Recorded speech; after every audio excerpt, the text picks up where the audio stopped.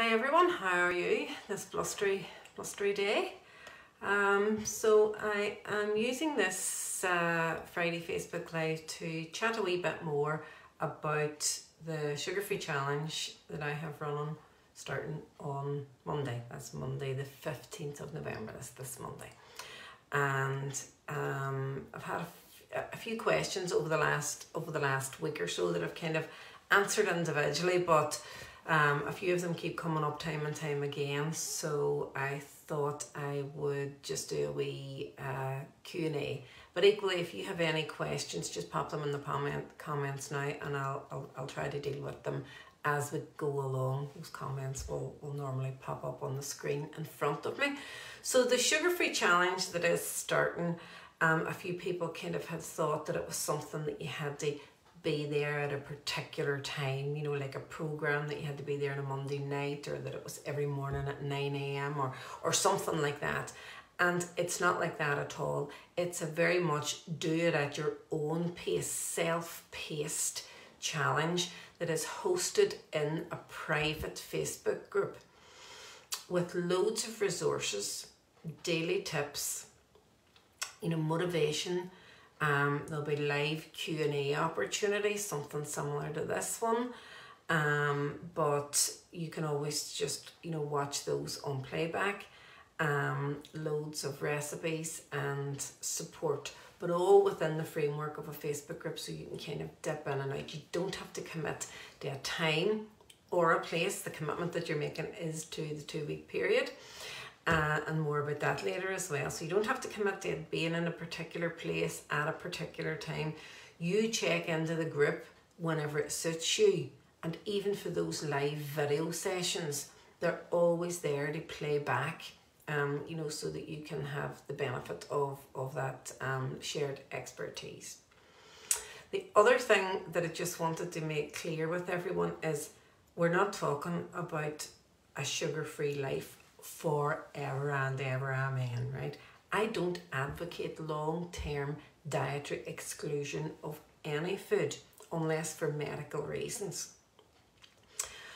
But a reset of anything that starts to control you or can have a negative impact on your health or on your life can be very useful, so that you can kind of, it's a bit like having a wee holiday, right? It allows us to restore back to factory settings. Anybody who has an iPhone or who has ever done anything like that on a computer basically knows that what you're doing is you're clearing it back to the day that thing left the factory, all brand new, with none of the stored up kind of, like, you know, rubbish that's floating around on all of our computer or phone drives.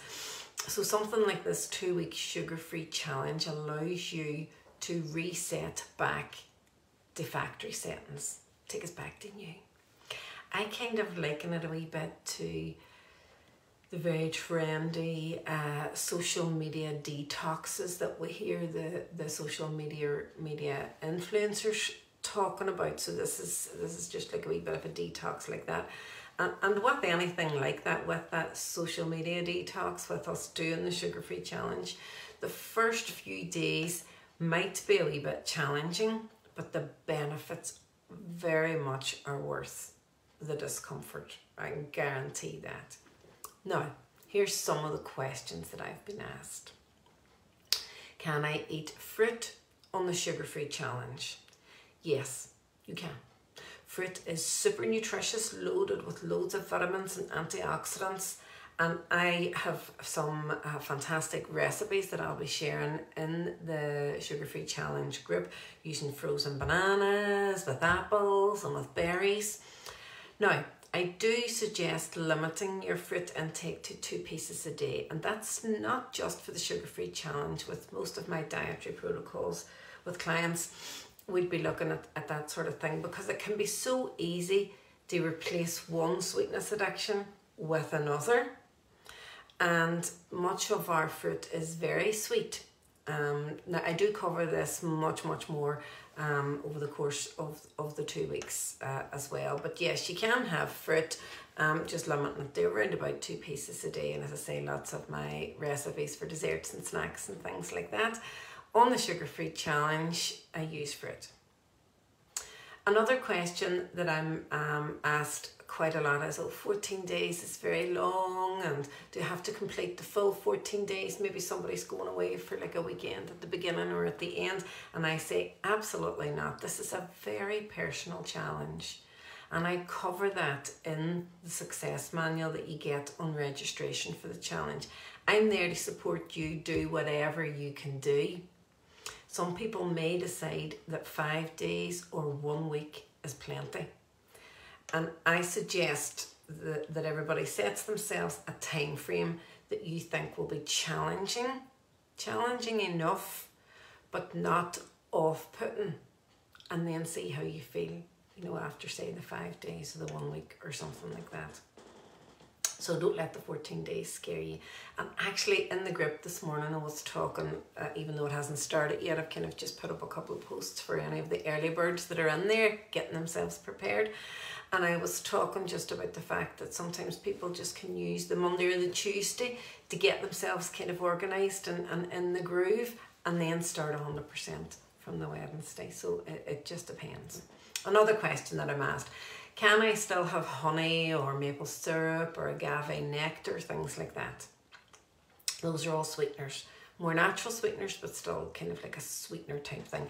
And again, I covered this in that success manual that you get. It's kind of like the Sugar-Free Challenge success manual that I have drafted. And so I cover that in the success manual. But the short answer is I suggest not, at least initially, because what we're trying to do is to reset your taste buds and do a wee bit of brain rewiring in terms of the messages received and sent out about sweetness.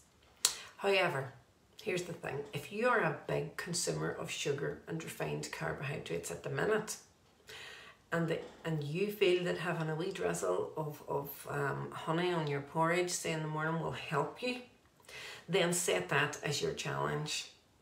14 days sugar-free, but with a drizzle of honey on my porridge every day. Wow, that's amazing. Okay, so think about how you're going to feel at the end of those 14 days. You're not going to focus on the fact that you had a wee drizzle of honey here or there. That's not going to do the damage. It's the benefits from all of the others. So again, it's a bit like the length of the challenge or anything around that. You can kind of like set your own challenge parameters, but definitely make it a wee bit of a challenge. What about artificial sweeteners? Now, I am not a big fan of artificial sweeteners at all. There are a few that are slightly better than others and that don't impact blood sugars as much, and they're not as artificial, so to speak. But they do all send a confusing message to the brain. Basically saying here's sweetness but no calories, and the brain's waiting on calories and things like that. I do cover this a lot more in the success manual, and I talk about it midway through the challenge. It's a very similar answer though to the one about honey. It depends what's going to help you progress through the 14 days and what the challenge is. So we sprinkling of a healthier sweetener, and I have those listed in the success manual as well. Won't just negate the work that you're doing on the challenge. The next thing is something that people are often worried about whenever they're starting a challenge. Are there any side effects to giving up sugar? Now, this really does depend on your level of consumption at starting the challenge.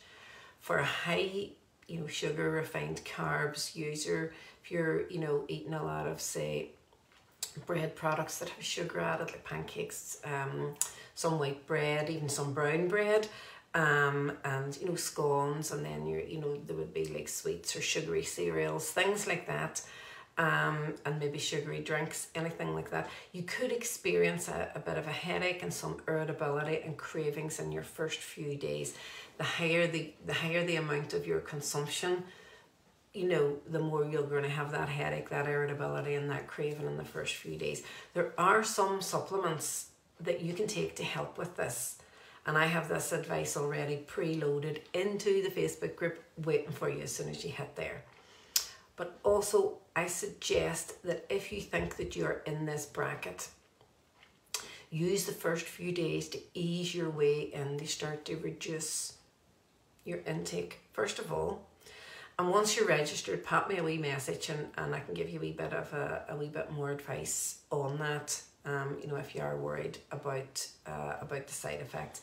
But the thing is, these effects pass very quickly and are replaced with amazing benefits.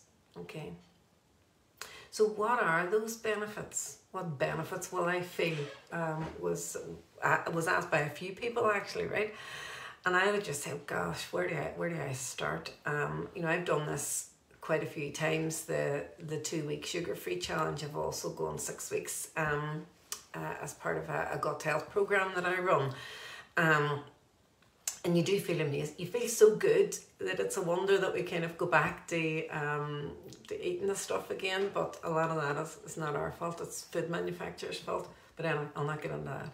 So where do I start? Here are some comments from previous participants on my 14-day sugar-free challenge. They feel amazing. More energy. Who doesn't want more energy? Sleeping better. I definitely find I sleep better. Balanced mood. Fantastic. No cravings. So after the initial side effect of maybe having some cravings, that starts to die down, especially then whenever you're following a more healthy eating regime with more protein and some healthy fats and things like that. Better memory, so better cognitive function. You just feel more in control of your diet rather than your diet being in control of you. So you're thinking more clearly.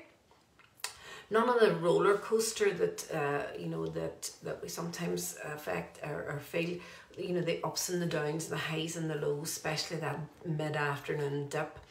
A lot of people, if they have weight to lose, have lost weight in just the 2 weeks. Better skin, and actually one lady noticed a difference in her eyesight. She felt that she could see more clearly. Now that's not the first time I've heard that. I have seen some research about the effect that sugar has on the clarity of your eyesight. So that was a very interesting comment. I think it was just in the last challenge that I did in June. So those are all just some of the self-reported benefits from some previous participants. And then coming to a really important question, one that I probably should have put at the top because everybody wants to know about this. What about alcohol? Whenever you're on the sugar-free challenge, are you allowed alcohol? So this is asked every time. That I have it in my frequently asked questions on the website. And the answer is, and we even have a drum roll here, it's entirely up to you.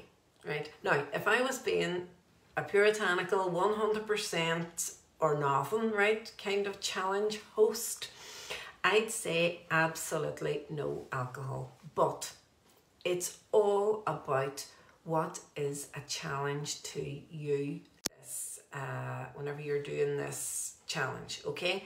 You want to make it significant. If giving up sugar in your daily, you know, in your daily food and snacks is going to be a significant challenge for you, and having to give up your 1 or 2 glasses of red wine at the weekend, maybe that's a step too far, then I say have the glass of wine. But on the other hand, maybe it would be an interesting experiment. Do not have the red wine at the weekend and see how it goes, right? Remember, this is only for 2 weeks. And it is a challenge. So it's going to be up to you. And I did ask the question this morning really for anybody coming into the Facebook group to say, okay guys, you know, what do you think? What are you going to do? I do have a list of what to avoid and what to stock up on in terms of doing the challenge. And alcohol is on the avoid list.